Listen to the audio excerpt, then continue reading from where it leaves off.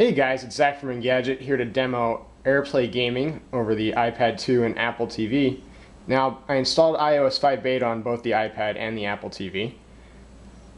And after you do that, double tap the home button here, flick on over to the left, click on this indicator, select the Apple TV, and if mirroring is on, your iPad display will then be mirrored onto your HD TV.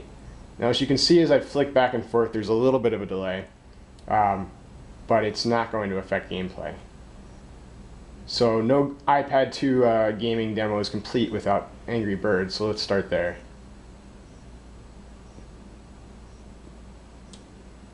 Alright. And as you can see, it's mirrored between the two displays, but audio is only coming from the Apple TV.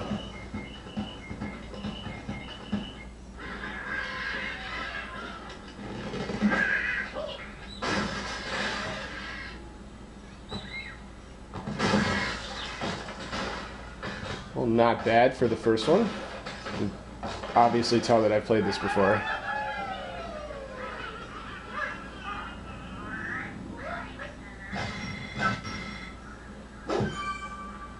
Alright, so let's go back to the home screen and then launch Real Racing 2 HD, which allows you to use the iPad 2 strictly as a controller while displaying gameplay in HD on the Apple TV.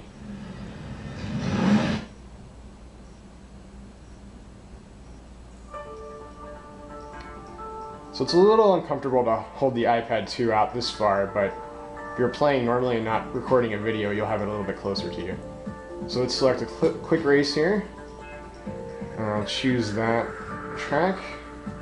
And now as it's loading on the iPad 2, it's sending the display signal over Wi-Fi to the Apple TV.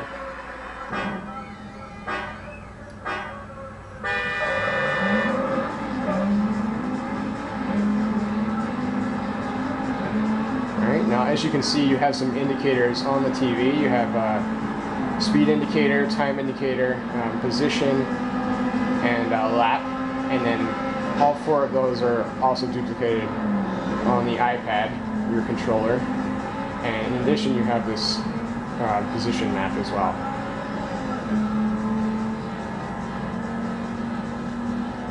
And the game is very responsive. So while we saw a delay earlier, pretty much as soon as I tilt the iPad, the game responds.